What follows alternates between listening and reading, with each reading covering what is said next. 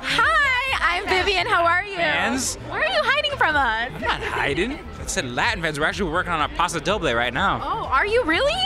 Tell us about it. Oh, it is passionate. Extremely passionate. I'm having a blast. So tell us, we saw your High School Musical inspired dance and everybody got so excited. Do you think we could possibly see maybe like Vanessa Hudgens or Ashley Tisdale join the ballroom? Yeah, well, I mean, we had Lucas Graybill there that night.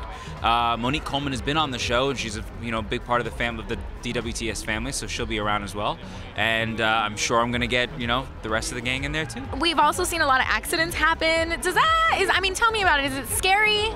Yes, I mean, I think because the caliber of the performances this year is so high, everybody's pushing themselves farther than I think anybody's maybe pushed themselves on the show. So what has been like the hardest for you?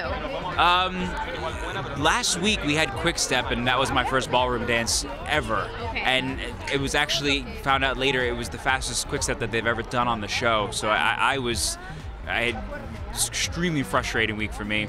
This week we're doing Paso Doble, and it's same thing. It's every single week is so different as far as the technique, and I mean you're changing gears every single day.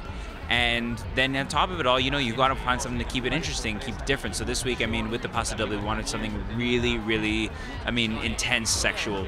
Well, we've been watching you on Dancing with the Stars. We just got a chance to talk to your partner, and we did see your High School Musical inspired dance. Now, he was talking to me about El Paso Doble. We have a lot of Latin viewers. Tell us about it. Well, it's a Spanish dance. It's about a matador and bullfight, and our dance is very passionate and very sexy.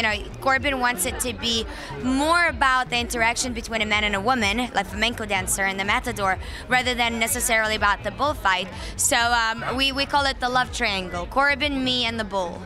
Wow, that's gonna be exciting. Yeah, I was like, oh, there's a guy, come here, don't worry. Now, we did ask him about possibly having Vanessa Hudgens, Ashley Tisdale come in and join you guys and support you.